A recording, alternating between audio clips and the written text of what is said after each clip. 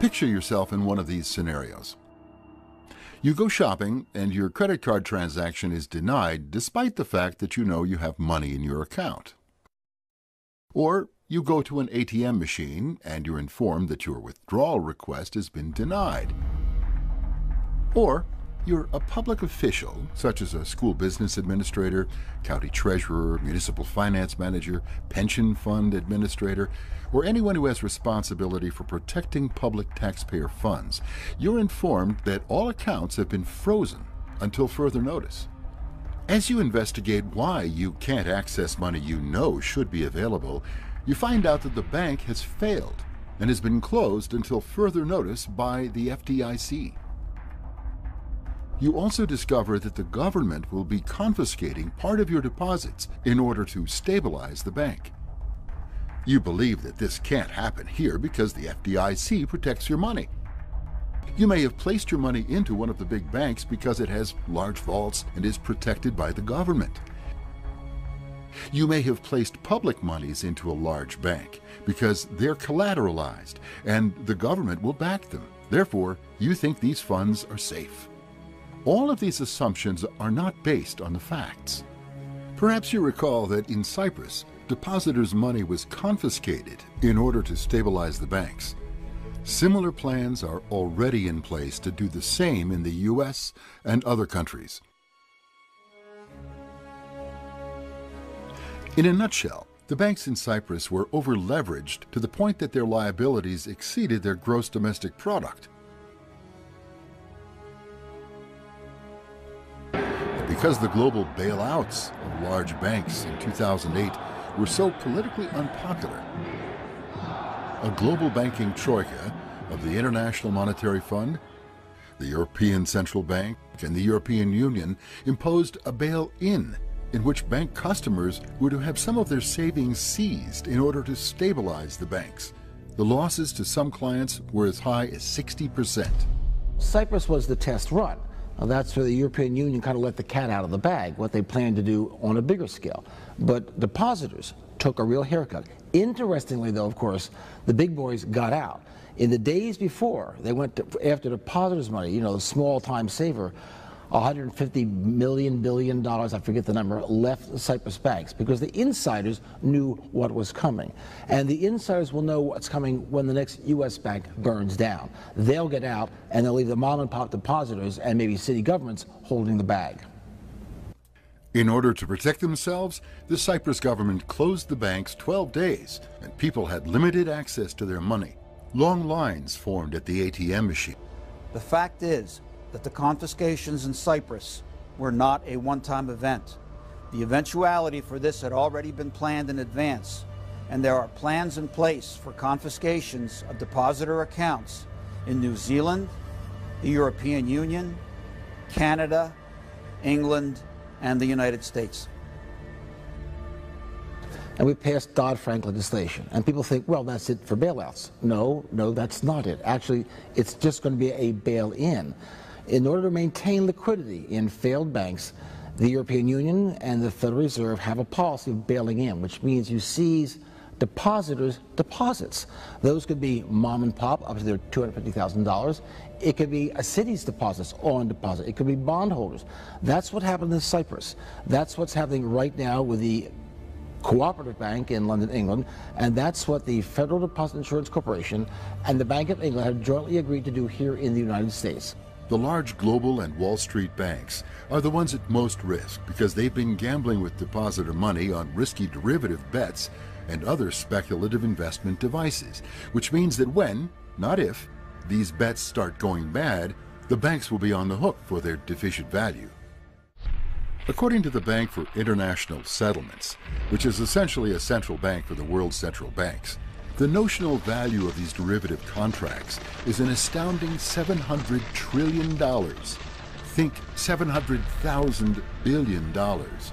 The entire world's GDP is only $70 trillion. There's not enough money on the planet to cover these bets. What most people don't understand is that once you give a bank your money, the money is legally no longer yours. Under the law, depositors are considered unsecured creditors to the bank and are treated as such under any bankruptcy proceeding. This type of loss happened with the collapse of MF Global, and while MF Global was a futures trading company and not a bank, the blueprint for confiscations was delivered here. The losses of customer funds were upheld by the legal system with the Sentinel case. Another important fact is this: these speculative derivatives have super priority status in a bankruptcy proceeding, which means that any derivative contract holder gets paid first, before shareholders, creditors, and depositors like you. It could well be that local government deposits are at risk in the event of the bail-in of one of the major banks on Wall Street when they next fail. Those are unsecured deposits. Now, Wall Street likes to say they've been collateralized, but the derivatives holdings of the major banks is several times the world's gross domestic product. There isn't enough money in the world to cover major losses in that market. So if they start to go down, first, the counterparties to derivatives get covered. That's the new law. They get their money first.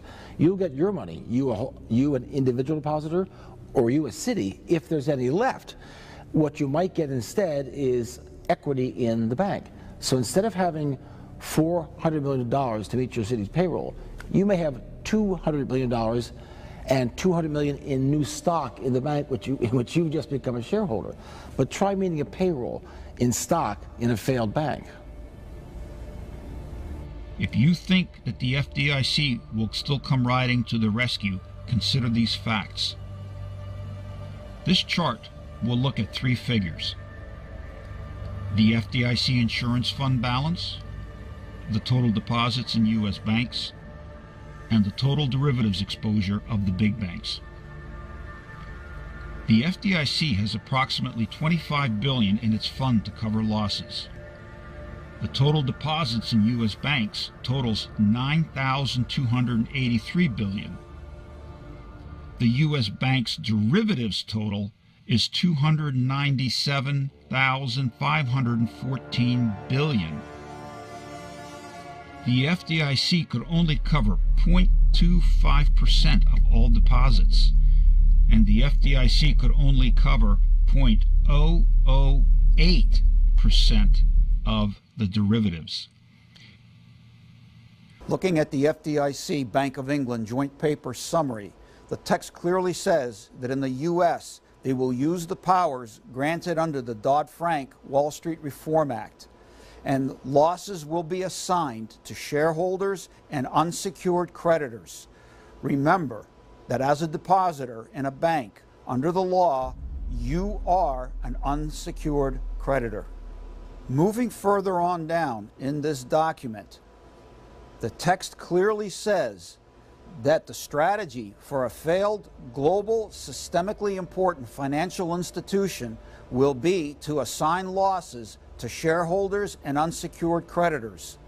Going further down the same document, you will see that the text clearly says that a resolution strategy for a failed globally systemically important financial institution will be to assign the losses to shareholders and unsecured creditors. Remember that you are now looking at an official government document and the plans for confiscation. If you're a public official with fiduciary responsibility to protect public monies, this news is critically important with far-reaching implications about what your responsibility demands. If you can't deposit public monies into the large Wall Street banks without being at proven risk of losing access to it to confiscation under existing law, what options are there? Well, one option would be to create a public bank for your municipality, like North Dakota did 94 years ago. Their public bank was completely unaffected by the Wall Street bank collapses and financial trials back in 2008, and in fact, boasted one of their largest profits ever while mighty global financial institutions fell. The Bank of North Dakota, which treats its public funds as a utility rather than a speculative fund to gamble for profits, has a simple purpose: to preserve and protect its assets while investing in local priorities instead of non-local international corporations. It is completely independent of global banker greed and risky behaviors. Its money cannot be confiscated. We're making the argument that the biggest banks on Wall Street really aren't safe. that they've got so much exposure in derivatives and who knows what else, they're in danger of going down and taking depositors with them. We think money is much safer closer to home. It's also more productively used. All the money Philadelphia has on deposit, let's say Wells Fargo, that money's not being put to work in Philadelphia. Let's put the money locally where it can be put to use in Philadelphia. Public officials need to be clear about this risk.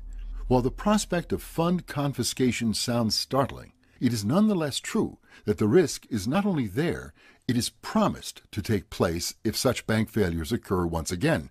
And you're probably aware that such failures are expected by many, if not most, financial observers.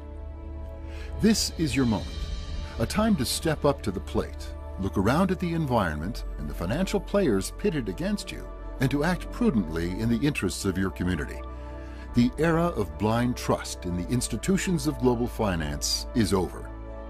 Public fiscal officers and citizens alike would be well served to learn more about how to create a local public bank and what it might look like to have a new financial engine that provides for community growth, funds security, and increased local investment. There is now an urgent choice to be made at every municipal level.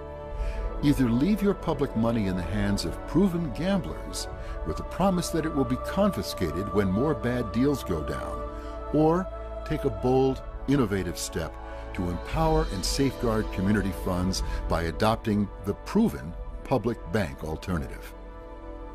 So consider yourself warned. Money is not safe in the big banks.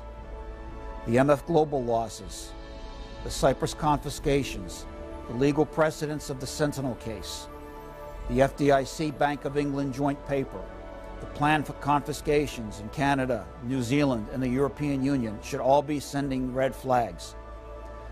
Personal accounts, municipal money, county money, university money deposited in the big banks is all at risk. The plans for confiscation have been developed. They have been approved, and they are awaiting the next crisis.